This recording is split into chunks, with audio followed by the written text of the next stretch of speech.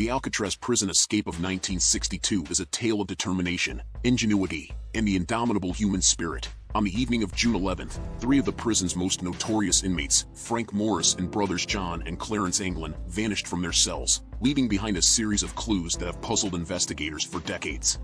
The prisoners had been planning their escape for months, carefully studying the layout of the prison and gathering the tools they need to break out. They spent hours each day chipping away at the concrete walls of their cells with makeshift tools, working in secrecy to avoid detection.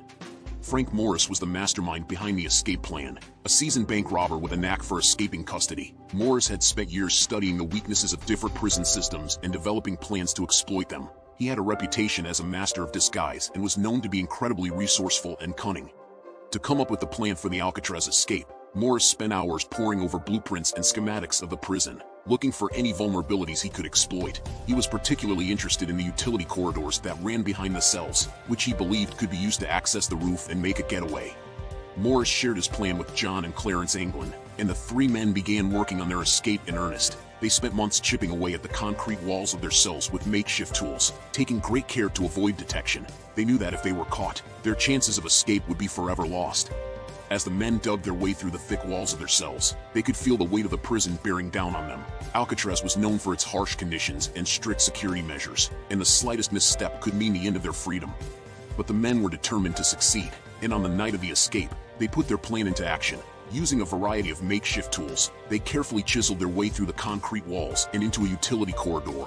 From there, they made their way to the roof and inflated a raft using 50 raincoats.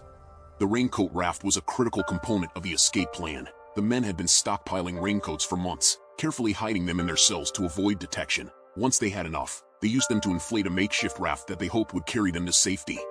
Inflating the raft was a risky and time-consuming process, as the men had to be careful to avoid making too much noise and attracting the attention of the guards. But they were determined to succeed, and after several hours of hard work, they finally had a raft that was ready to go.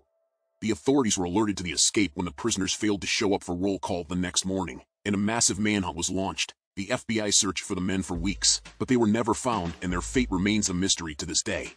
Did the men survive the treacherous waters of the bay and make it to the mainland? Or did they succumb to the cold, choppy waters and drown? No one knows for sure, and the case remains one of the most enduring mysteries in the history of American criminal justice.